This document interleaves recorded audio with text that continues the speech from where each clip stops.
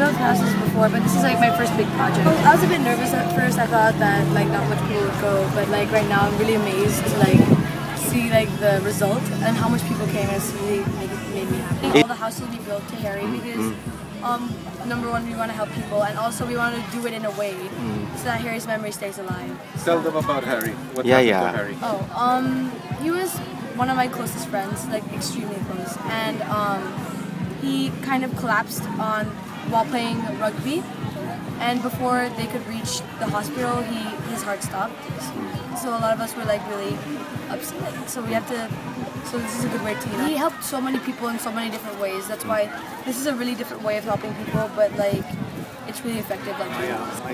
To see them doing something so worthwhile and with such impact. She has 50 friends here.